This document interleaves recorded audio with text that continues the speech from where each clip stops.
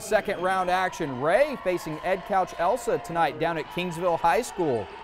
Here, Ray's Cole Dennis going to get the feed right at the blitz camera, knocking it down for 3. The Texans going up on the Yellow Jackets early. Brandon Borg's team looking to punch its ticket to the 3rd round. Here on the fast break, Robbie Hilliard down low. Ray wins 66-43. Now they get Laredo Martin or Mercedes in the next round. That game going late tonight because they had no referees. Started about 9:30, so stay tuned. All right, how about the late game down there in Kingsville? Flour Bluff facing Brownsville Veterans.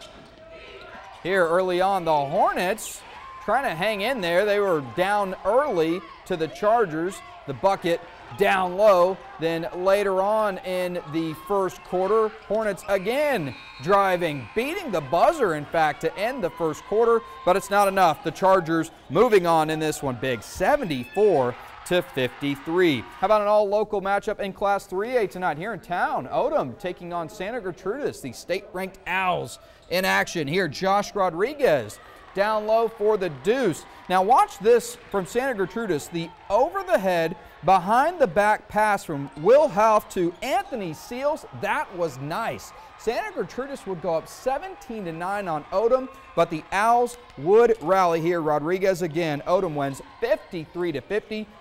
Moving on to the next round. Joe, got a couple other winners tonight. West Oso versus Kingsville next round. Sinton wins. Bishop taking on those Odem Owls, and Port Aransas. Miller plays tomorrow.